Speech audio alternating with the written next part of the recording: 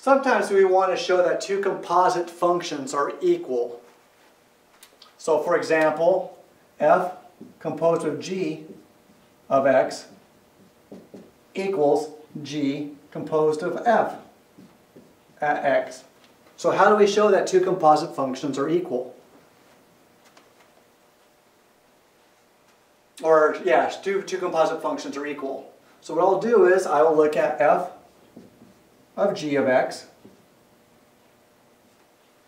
and see what we do with this. This becomes f, so g of x, so I'm going to write it down one step at a time. I'm going to replace g of x with its function, which is 1/3 x plus a 4.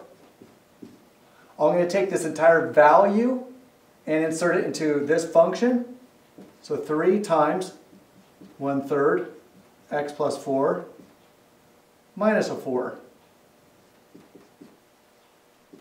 And that equals, let's do my work here and find out, 3 times 1/3 in there, so that's an x plus a 4, take away a 4, that just equals x. So f composed of g of x equals x.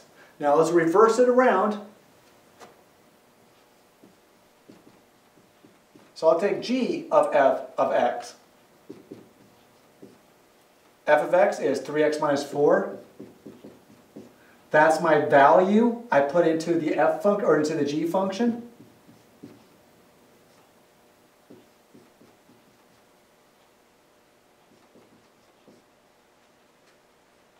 Reduce that down.